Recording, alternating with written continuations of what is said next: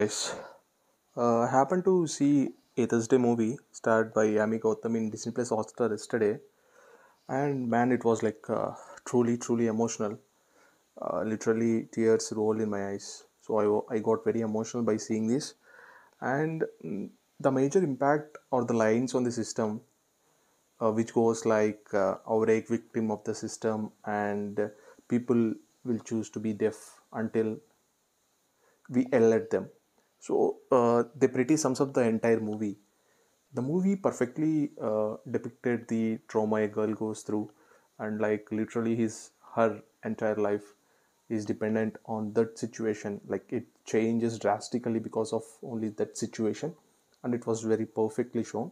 And thanks to Yami Gautam, like choosing just such a role, because you can see the entire movie is on her shoulders, and she did perfectly well. I really wish after watching this movie that people will stop raping, and at least if they see such harassments or things like that, I really wish people will stop those things without being just deaf. And the other cast, music, and other parts of the movie, drama, everything just added upon. Final words: don't miss the movie and don't be deaf in your life.